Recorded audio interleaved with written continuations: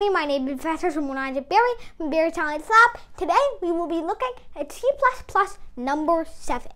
Now what would C++ number 7 be? Well, that would be constructors. Now let me go get my construction tools real quick. Alright, so I couldn't find any construction tools, nor could I find any construction workers late at night here in Lynbrook, because basically everybody sleeps after 10 o'clock in this neighborhood. Not like the Bronx.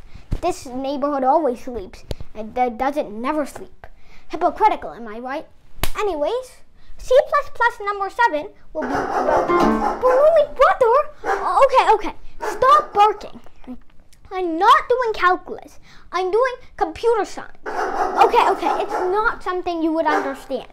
This was created in 2005, long after you died. So I'll go back into the grave. Thing is, first of all, they do not need any return type. They don't need void, they don't need anything. They don't need void, they don't need class, they don't need constructor, they don't need any crap. Instead, all they need is one name. And plus, first of all, a constructor must be in a class.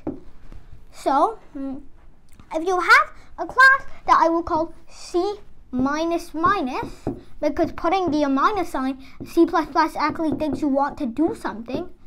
So C minus, that's going to be our class.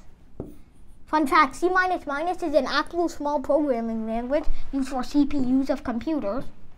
But anyways, C minus, we will put a public stuff, things to do in public, like not peeing and not doing the bad stuff. And then you have things to do in private, like put on t-shirts and stop wearing all these suits and bow ties all the time. You know, I don't always wear these. Get super sweaty in here when I do. So anyway, we have the public and we have the private. So in public, we are going to put our constructor. Why? Well, because it's literally a rule. Your computer will freaking choke and die if you don't put a constructor in it. I mean a public inside the a constructor inside the public section of a class. God damn it. Alright. So if we have our constructor, the constructor must be the same name as what we already have, the same name as the class. Must. That's how you know that it's a constructor. Oh, god damn it. Why did I forget to put the parameters? Just put those in a little caret.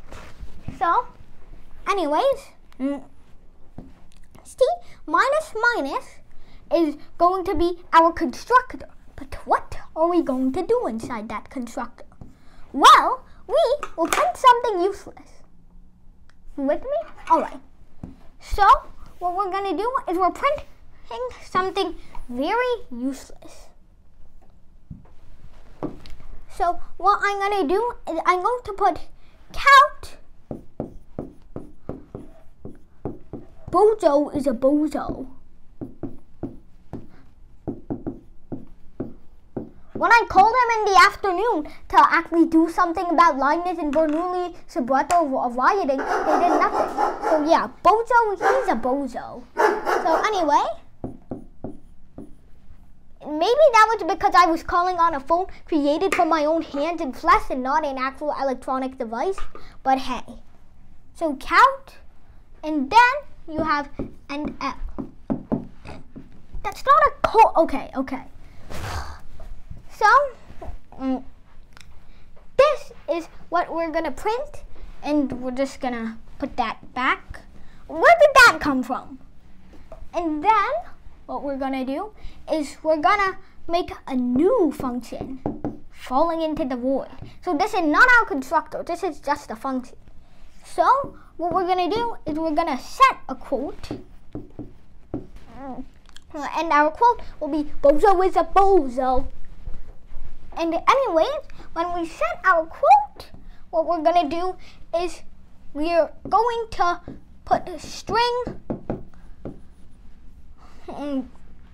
quojo. Quojo is quote plus bojo. So that means that we get a quojo. So string quojo, I probably should have put the semicolon in there.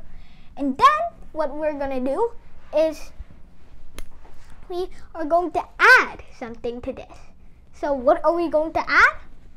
Well, we are going to say that we're going to set quojo to x.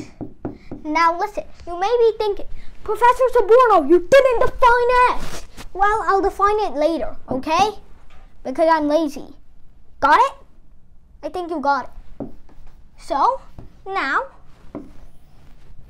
let's just put the private down once more. Sus, we do nothing in private. And then, to be equal to, well, we are going to set, we're going to return quojo. Which, remember, is the quote for the bojo. So, quojo. No, actually, shouldn't I be returning x? So anyway, now what we're going to do in private is we're going to define x. So in private, we are going to make something called, finally, well, actually, we're just going to define x. So now everything is done. So now what happens is we put all of that beefy crap into the int main. And then you may be thinking, what's the difference? What's happening over here? Well, to your surprise, we only need the function. Where's the function in? Sorry. We only need the function C minus minus, and then we need an object. So how about Jobo? See, I switched the Joris and the Bonson. So that now we don't have Boris Johnson anymore, the Prime Minister of the UK. We have Joris Bonson. Is that a good new Prime Minister? Hopefully he doesn't have scraggly hair anymore. So anyway, C minus minus, Jobo. And now, to your surprise, the quote, bojo is a bozo, will print instantly. Now you might be thinking, what is the use for all of this? Why can't we just print out count bozo is a bozo? Well, the thing is, you are stupid if you try and write something in a constructor. You are absolutely stupid, just like me. Sorry. Instead, most people use it for just, well, setting an initial value for some weird variable or something. So, they don't need just one variable, but they actually need multiple variables. So they have multiple variables jumping around in that mess, and that's what you need a constructor for. You can't just have X, Y, Z, W defined all of at once. You need a constructor for all of that mess. We're going to get away from it. So, that is basically what a constructor is used for, but since I'm dumb, I'm going to still be writing stuff in constructors until I die.